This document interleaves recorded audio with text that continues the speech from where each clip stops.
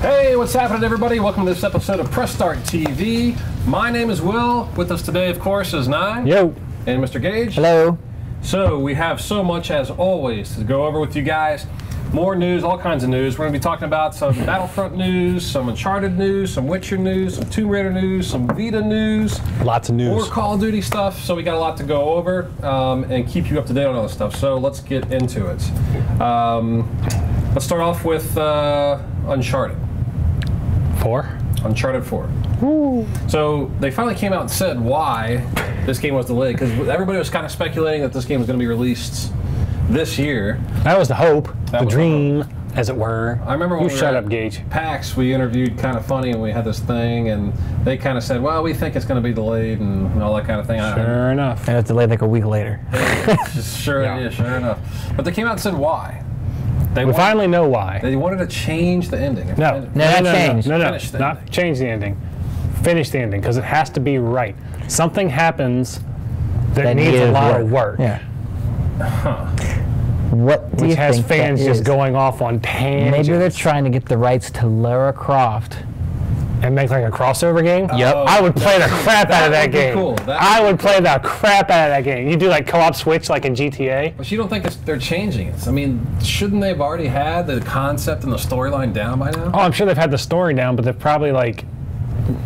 What if Drake grows wings? Whoa, Yeah. dude, that actually probably could happen. Or what if they freeze Drake and he wakes up in Destiny? Given the way the game plays out, that kind of stuff actually could happen. Because games sometimes get weird towards the end. I know, especially 3, man. 3 got really Freeze weird. Drake and he wakes up in Destiny. No, that's not going to happen.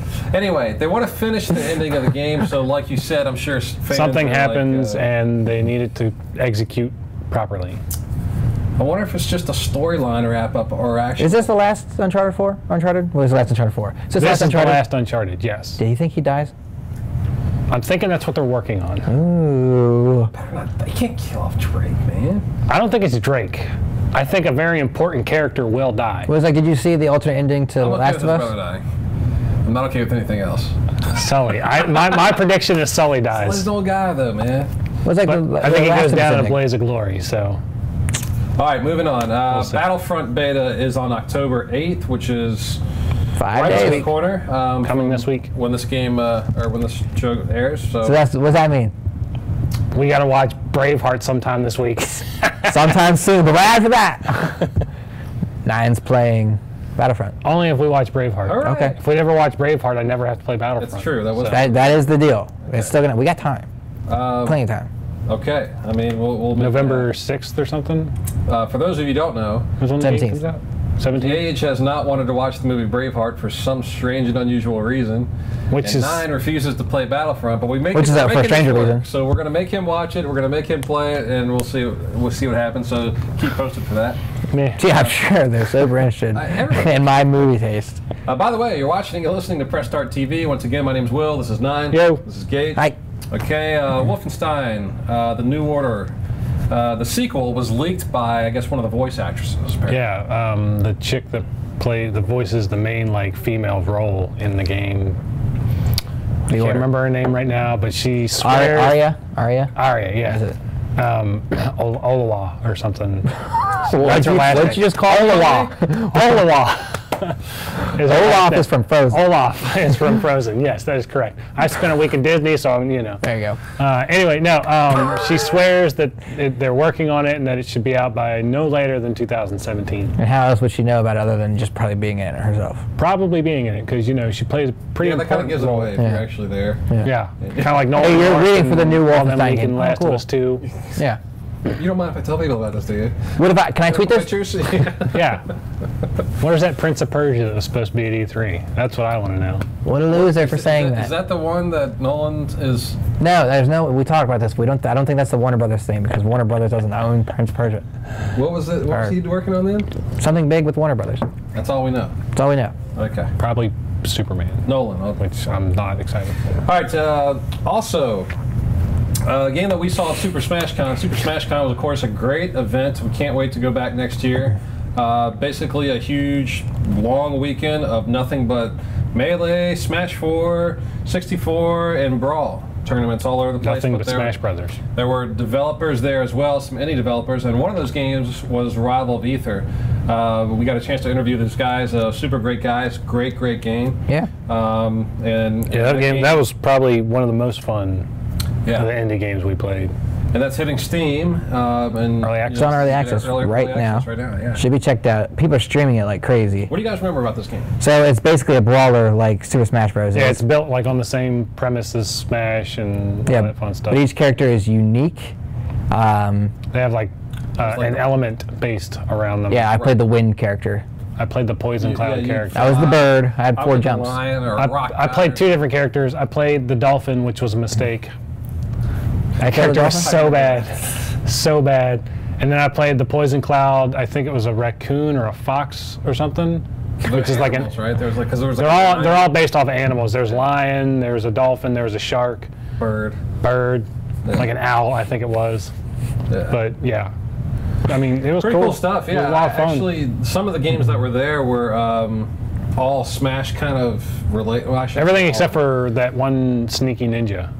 And Rock Paper Scissors was awesome, of course. Yeah, Rock Paper Scissors was awesome. Tony, great guy. But yeah, no, Rivals of Ether is great. That was one of the games that stood out to me. Yeah, I liked it. Definitely the most polished looking one too. Do you think so? I think so. Okay. Super Smash. I agree. Flash was cool. Yeah, that was fun. Smash Flash 2. They don't talk about Smash Flash. That's right. We should not be named. So. Stop talking. But no, that was great. There was one other game I think we liked. Skyhook. Skyhook was a lot of fun. I loved Skyhook. Pretty awesome. That was awesome. I'll play Skyhook right now. Beat anybody. We have codes. I do have codes. All right, guys. So when we get back, we're going to talk about Witcher 3, Tomb Raider, and the PlayStation Vita right after this.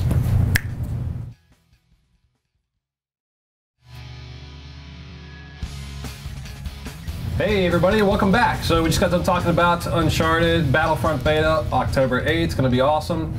And some games we saw at SmashCon, Rivals of Ether. Right now we're going to talk about Witcher 3. Witcher 3 came out, sold a ton of copies, a 6 massive, million. huge game. It was a good, it did well, right? Yeah, very well. Yeah. Now you guys played it. Now here's the thing that. Well, Gage played it and had a bad experience with it and hasn't played it since. Well, I haven't been back. I have heard that a lot of people love the game. Oh, absolutely. Love it. I think it's fantastic. But just like you, they have not come close to finishing it. Yeah. Gage and I are nowhere near the ends of that But you guys aren't alone. I mean, this is a common thing about this game. They love it. Everybody loves it, but nobody's going to finish it. Fine. Whatever. So, it's a good problem to have. Hearts of Stone adds 10 hours of storyline. So the DLC that's coming out, of course, is free. No, this is not free. This is part of the expansion pass. Oh, okay. This is part of the season pass that they were selling, the first of 2. But their DLC is free, though, right? The DLC, the 16 DLCs they released prior to this are free. Okay. Basically what they had in the game and cut out. This is an expansion, not DLC, as they're calling it. So it adds 10 hours of story and a ton of side quest stuff. That DLC is longer than the amount of time I've spent with the game. Yeah. 8 hours. Not longer than the amount of time I've spent with the game. Most games you can put 8 to 10 hours in. Fine with me. And beat it. This is just an expansion that's that long. Yeah. So this is just story that's that long. Awesome. There's tons of side quest stuff to do. Again. How much? Does anybody know? No, they didn't go into detail, but I read a couple articles where they said that some of the side quest stuff, one mission took them over an hour to do. Why? It's too long. It's an RPG thing. It's too long. It's an RPG thing. It's too long. Yeah, get yourself engrossed into it. Some people want to live in this world and get involved. I don't want to live in the Witcher world. But I got outside That friends. place is sadistic. You know what I mean? They want to get stuck in a basement and enjoy their game for I'll live in the Fallout world. a long period. Exactly, a long period of time. And games like that. I don't want to commit to an hour-long mission. Why not? Because usually I don't play for longer than an hour and a half, 2 hours at a time. So You're having fun, that good time goes by. But what if it's not fun? What if it's grinding? Well, then the game's no good. Huh? But the game's Look at that. What was that? We just got them saying. Tim we just Taylor. grunt now? The game's good. That's going to be our rating system, grunts. Yeah. Well, Witcher gets 1 grunt from me. Out of 3 grunts. Anyway, Moving on. So look out for that. It costs. So do we know how much? The season pass is $29.99, I think, Okay. which is still cheaper than most of the season passes. ETA. It's October 13th, I believe. So right around the corner then. Yeah, it's right around the corner. I'll be too busy playing Battlefront. So you guys look out for that. By the way, you're watching and listening to Press Start TV. My name is Will. This is Nine. Yo. This is Cage. Hi. Rise of the Tomb Raider is coming out with a bundle for Xbox One. Yes. It's a 1 terabyte console, as they've been releasing 1 terabyte consoles for a while. Also comes with Tomb Raider Deluxe Edition. Definitive Edition. Definitive Edition. Which is, if you're paying $400, getting a 1 terabyte console and getting two games. Awesome games. We don't know if Rise is good yet. I'm assuming it will be, but we don't know for sure. True. If it's close to If it's anything like Tomb Raider, it's good. It'll be great. Agreed. Totally agreed. But I'm just mad I gotta wait a year. all these consoles are, it seems to be the thing. I mean, they're releasing these consoles with the game inside, and it's just whatever the hot game is at that moment. Well, that's just the first console. Madden had its own console. Right. FIFA had one. Forza. Console. Forza. FIFA, Destiny. Destiny. Destiny had 2 consoles. 2 consoles. Halo 5. Halo 5. Call of Duty's got one. Battlefront's got one. Yeah. Battlefront's got them all. But this is only the first bundle they've announced so far of 5. They're doing 5 all this week. They're doing 4 more. Yeah. And we're just talking about Tomb Raider 1. 4 more consoles. 4 more console bundles. This is the thing. I think It's a thing. I mean, it's going back to what I remember with the Nintendo and the Super Nintendo. You buy a console, you get a game. Yeah. And that's how I'm looking at this. You should get a game when you buy You're a console. spending $500, $600 on these things. You should get a freaking game. That was my only gripe. It's smart. I think it's a good. I don't know how they're figuring out the economics of that situation, but still. I mean, it is a game that is being bundled in there. It has value, right? So, but Sony and Microsoft paid for X number of copies. That's why there's only certain. So it's still it's a cost to them, then, right? But they're selling their consoles. But it is moving consoles, and I think that's the little edge that's pushing people to buy those consoles, right? He had a Yoda cookie earlier. so like the Last of Us bundle, a lot of people bought that because it was no longer just the console. I bought the Last of Us bundle because it was the Last of Us bundle. It was coming with the Last of Us. Right. But now it's like all over the place. It's like every other. Which it should be. And I bought a $500 console day 1 without a game. If it would have came with a game, I would have had no problem with it. My only gripe is it didn't come with anything. Yeah, but it was a day 1 edition. It was day 1 edition. Yeah, so. But still. When your controller says day 1. It does. That's it. That's still say it. Yeah. Woo. I enjoy it. So, Sony says that people are not interested in the Vita successor. It's not a healthy market. Got me in that group. I mean, how well has the Vita actually done? I think it's done fairly well. It didn't do as good as the original PSP did. They, of course, released 3 different versions of that, so they stuck with it. When they got to the PSP Go, they should have just shot themselves. I agree with that statement. And no one ran in the room going, this is probably a bad idea, right? It's probably bad. All those throw the guys out the window memes, comics that you see, this is the Vita. Throw that guy out the window. Still doing okay. They're putting out good titles for it, some interesting titles. And I mean, they've lost a lot of groundwork with the Vita. Yeah. They're still producing for it, but I do see where Sony's stance is here, where they're saying, we're not going to invest into a whole new, try to make it better thing. I'd say just stick with it and put out good games. It's already compatible with the PS4 and all that kind of, you know what I mean? Everything. I kind of wanted to see where they'd go with it, but I'm not heartbroken that it's not coming. Twisted Metal. And I'll buy it. Well, we'll see what happens. Anyway, so when we get back, we'll talk about Call of Duty Black Ops and some other things right after this.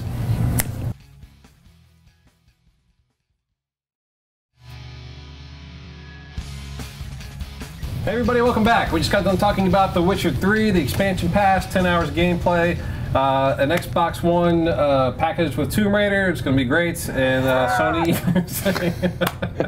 total cop-out, but we'll take it. Sony saying that people really aren't interested in the Vita successor. Surprise. All right. TwitchCon was just recently.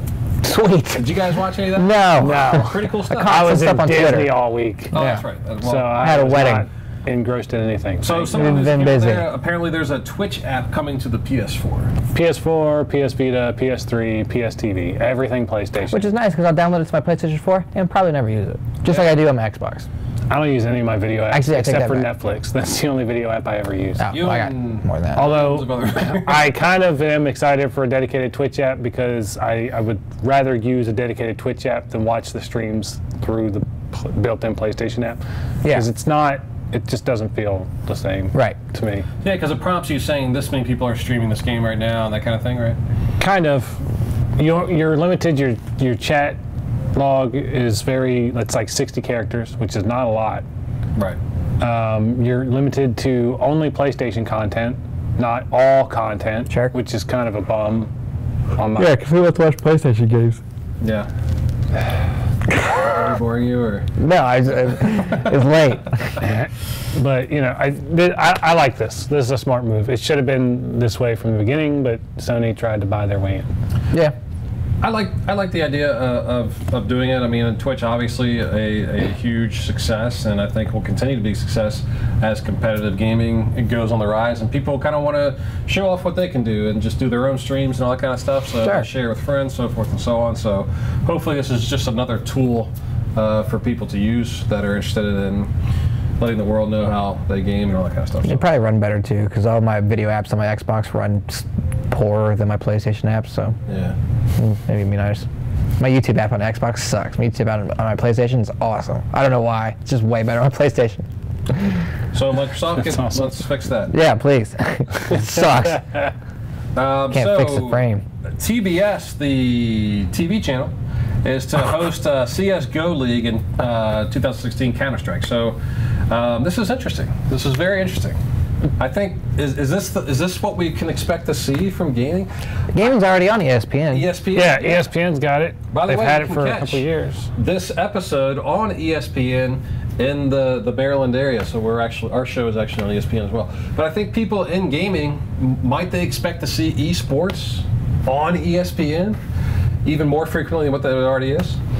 Yeah, I mean they've been trying to push on ESPN, and they'll put ESPN 2, but like I mean it's still there. It's still an ESPN channel. A lot of people, like I watch ESPN regularly. A lot of people who work for ESPN, they don't get it. They don't understand, and they've been very vocal about it. They've been fined for saying bad things about it. They're trying to make esports a thing because of how massive it is. Yeah, I don't think you're right. I don't think they get it. There's a lot of people that are predicting this ends up in like some kind like the Olympics and all this kind of stuff. I don't think it's going to go that far. But that's the scale. I think we'll have our own like massive gaming culmination kind of thing, but I don't think it'll make its Olympic debut ever. I mean, we got nationals, world champions all the time. Yeah, and it's I was going to say something, but I'm not going to say it. But so, Sweet. We'll see what happens. I mean, obviously that would be a huge stage. That would be a huge stretch. Yeah, but these people are giving out. We have a Dota 2 tournament coming up, and they're giving out millions and millions and millions of dollars. Oh yeah, this is Counter-Strike competitions go for millions of dollars. I don't think tournament. The last league tournament last year was like a $10 million prize pool. I don't think it's outside of the realm of the Olympics, but I think you're going to see more world championships. I think you're going to see plenty of nationals happen all the time, and there's just money to blow. I think you're spot on with that statement. I don't think it's outside of the realm either. Right. But I do think it'll be in those kind of large scale events. If you're giving scholarships out for this kind of stuff, you're probably going to see the Olympics. Some people are living off their absolutely gaining ability. Oh yeah, but it's a small percentage. This is mainstream TV, right? The upper echelon. Oh yeah, of TBS is cable. So. By the way, you're watching and listening to Press Start TV. My name's Will. This is Gage. Hey. This is Nod. Yo. Yeah, I mean mainstream TV. I mean this is a big deal. I think. I don't get TBS. But okay. Well, never mind. 9. Stick to your Twitch app. No, I think it's cool too that it's making it further down the channel lineup till one day it ends up on like Fox and CBS and NBC and all that stuff. Yeah, I can't wait to flip through 20 channels of just esports. I'm like, more esports. My grandkids are going to be like, man, esports on every channel. Yeah. I don't think so. They're going to be pining for the days of football and baseball on TV. Mm-hmm. When they got dedicated channels for everything else, I think it'll get there. Oh man, the game is blacked out because too many people want to play StarCraft 2. Woo! No. There was a gaming channel at one point, and it's not around anymore. G4? Yeah. Well, you know what happened to that. Yeah. Anyway. And lastly, of course, we told you we talk about Call of Duty. Apparently, there is a Call of Duty Black Ops 3 PS4 coming out. Some of you might already know this, but Finally, it's a 1 terabyte console, which a lot of people were waiting for from Sony. But it's a specialized console, right? Yeah, it's got the 3 logo on it. The controller's all done up in black and orange. I love the controller. It is awesome. It's not as good as Darth Vader. It's not as good as the Vader controller. The one red button just sets it apart. Yeah, it's just now, I agree with that as well. I think it's just under it, though. It's pretty snazzy looking. I don't think it's as good as the other controllers. I don't like the color orange. I despise the color orange. I love it. I think it's great. But this guy, it's not as good as the Vader controller. But the console looks good, too. Yeah. It's good. Man, looks like my console with an outline. They're really going all out because they got the fridge, they got all these different dishes. I buy one of those fridges. Yeah. Anyway, so if you're Call of Duty Black Ops fans out there and you want to get a PS4 this holiday season, it's a perfect reason to upgrade. Probably the console for you. You get the game, of course, the special edition stuff, all that kind of thing. So there you go. That's all the time we have for you today. Thank you so much for joining us. You can, of course, check us out on youtube.com/PSVGTV. And please check us out this month. We are finally launching PressStartTV.com, so you can catch all of our content right there. You can, of course, check out episodes of the Checkpoint podcast. So we have a lot of fun with you on that. And Gage and Nine have been streaming a lot, so check us out on twitch.tv/press_start_TV. Thanks again. Until next time.